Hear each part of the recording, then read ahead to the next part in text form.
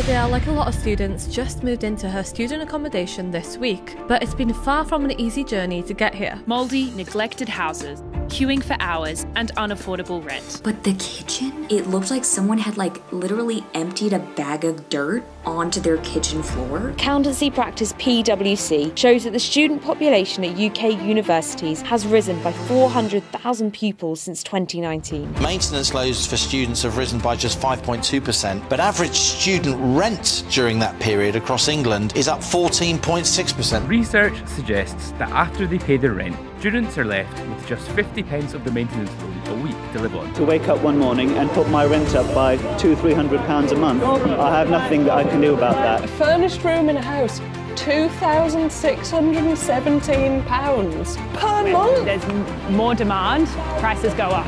Yeah, well, what do you do when there's a market failure? The market has failed. Recently, a huge housing crisis has been more and more prevalent in the news and also in my personal life. Student housing. I myself am a university student, and going into my final year, I've been left to pick up the pieces to find a new place for me to live for my final year. Now you're probably saying, oh, just live at home, it's so much cheaper and easier for you. Well, not if you live in Essex and your university is all the way in Surrey. If I'm in, let's say, 3 days a week and I start at 10 AM. To get there on time, I have to get the 6 AM train, which gets me there at 8:25 AM. I'd get an open return, which would cost me £38.60. Times up by 3, and that would cost me £115.80. Times that by 4, so for a whole month worth of travel, that would cost me £463.20. That's with a rail card. And without the booking fees. The UK housing crisis is on its knees, and students are worried that they might not be able to find somewhere to live for their time at university. You're probably thinking, oh, but students get loads of money in their loan. Well, the student finance loans are calculated based on your family's income. If your parents or parent earns over a certain amount of income, then your loan will be calculated based on that. I've heard stories of students worried because the government expect those parents to pay for the rest and don't have enough rent money while they're studying their course. They expect every parent who has a child with only a small amount of student finance loans to pay for the rest. That gets paid to me in 3 instalments, once in September, once in January and once in April. And the prices for a 1-bedroom flat, the average amount per month is £1,000. That is just in Surrey. Other places in the UK such as London and Manchester having an average of £2,000 to £3,000 per month. And some of these places are without bills included. All this for an acting course. Now you're also thinking, oh, what about a house share? Like living with a few other people, that should help, shouldn't it?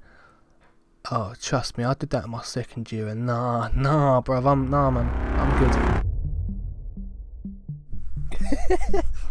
Do you like my janky setup? Good enough. Now some people don't have places to live next year, like me. I don't know if I mentioned it before. Recently, due to the new government under Keir Starmer's manifesto, Labour have set out to provide 1.5 million homes to save the dream of home ownership. In his speech to Labour Party conference, the Labour leader said he will recapture the dream of home ownership with help for first-time buyers and new infrastructure to support families and communities. As part of Labour's 5 missions for the government, Starmer promised shovels in the ground and cranes in the sky to deliver more beautiful cities and more prosperous towns, demanding a future must be built. I mean, I like to think that's what's happening. Do you know what I mean? Like, I don't know if he will do it. Do you know what I mean? Like, governments have promised us a bunch of stuff before, and they've all said no and just fucked us all over. Remember Liz Truss with the fucking downfall of the economy? That was well funny, I can't lie. Now, why do I bring this up? Well, for people like me who are worried about living with their parents for the next 40 years, it's given a bit of hope to the people who are mental and need their own space. I need my own space, right? Because I think this past year, I might be acoustic, probably, ADHD, probably. The whole family's got it, except for me. So, don't know what's going on there. I'd want a place for me to stay. Do you know what I mean? I'd like to. I'm doing this, by the way, because I'm not doing coke. It's fucking hay fever time, and me sitting around here like this. Fuck you know. In my experience of living at university, I've had some highs and I've had some lows, but I've come to a conclusion where I know where I want my career to go. I want a 1-bedroom studio flat. Now how do I get this? You know, how do I in the future obtain this? One, it's almost impossible right now unless a fucking miracle happens. If I'm earning, say for example, a certain amount of minimum wage, and the houses are about £1,000 to £2,000 a month, there is no way for me to get a 1-bedroom place, especially in fucking Essex, let alone Surrey and other fucking posh areas. I see a bunch of dog walkers walking past and they're just staring at me. Alright. No one was waving, I was just doing that for fun. Because at the moment, I can't even afford this place. Not even affordable in my price range. If the property is bills, not included, and is unfurnished, which this one is here, that means I'd have to pay for an extra cheapest package of Wi-Fi and cheap furniture. That's fucked. The reason I bring up Labour's new manifesto thing is because for people like me who were sold on the dream of university, then do a 180, try and do the dream of YouTube and then fail and develop acute stress disorder. Yeah, that's true. I developed acute stress disorder. I'm managing it now. It's just little things that fuck me off. Antidepressants are helping. I wouldn't mind MDMA though. And then spend £1,600. If you don't know what I'm on about, go check out this video where I spend £1,600 redecorating my room. I'm never going to let that die, by the way. That put me in severe debt, and it's completely my fault. I'll hold my hands up, alright? I'm not blaming Labour or anyone like that for fucking the position I'm in. I'm the reason I've got it. But onto the actual meat and potatoes of the video. Due to the cost of living and inflation within the UK's economy, this means that there are more private landlords buying old rundown properties and allowing renters to stay at an extraordinary price per month. They know in doing this that the students will eventually give up and fork over a huge amount of money. They're laughing at me. They know in doing this, the students will eventually fork over the money and then spend £1,200 a month on rent, which leaves the student with barely enough for themselves. That's without forgetting if the student has a part-time job and is trying to earn a couple quid on the side, which that in itself is a huge problem with the minimum wage not rising in, what's it, fucking, I don't know how many years. I don't do much research, I just like fucking chat shit. Granted, Labour have also put in their manifesto a national living wage and wanting this to rise in accordance with the housing prices. If I just show you this graph with how much the minimum wage has gone up in the past few years, risen a small bit. Alright, now compared with the rising in housing prices, yeah, it's proper fucked. Before we go any further, I do want to recommend you check out this video called The Housing Crisis is the Everything Crisis by BritMonkey. It goes like so much more in depth than I ever could on this topic, and it has some fucking brilliant points on how if we just build more houses, we'll be alright. That's the end of the script.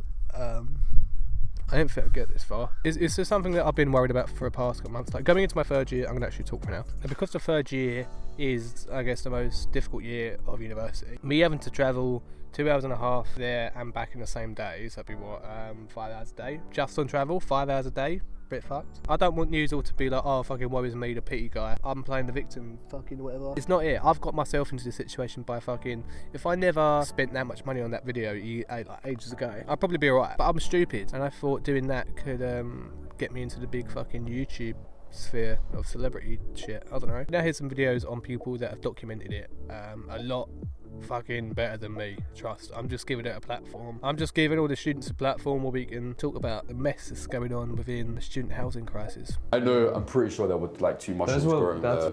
And these are like, we're talking kind of like, you pick that up and you put that in your mouth, you're growing like another size, bro. The student maintenance system is broken, they say. Maintenance support doesn't cover anything like most students' actual living costs.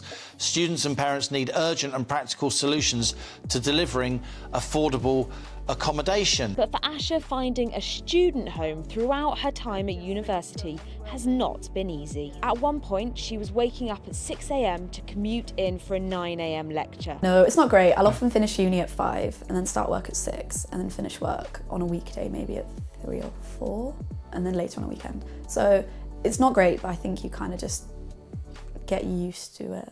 I tried to speak to my university about staying there for the final year, and then they've changed their privacy policy now where only students in the first year, or unless you have a medical disability, can stay there. I get that, but in our university, hundreds of people leave within the first month because they realise, oh, it's actually kind of shit. Do you know what I mean? I told them everything about I have nowhere else to live at all, and I don't have enough money for my actual loan to pay for a place, for a 1-bedroom place. They just came back and was like, yeah, sorry, the same thing we told you before. That's a lot of help. The help that they do, they send links to different websites that you've already checked out for student accommodation. Yeah, it's a lot of help. Cheers. Like, now with not being able to cover enough like basic necessities, and that leaves us all in a bit of a what the fuck do we do? Is it better to live with your parents and then travel all the way to university and travel back with the amount of work that you've got to do and everything? And if you don't have a part-time job, also the job market is fucking bullshit. I apply for hundreds of jobs sitting in their boardrooms and they're like, oh, have we given anyone any jobs today? No? Ah, great work. What the fuck, man? Anyway, I'm done with my rant. If you enjoyed the video, let me know. Yeah. I'll see you later.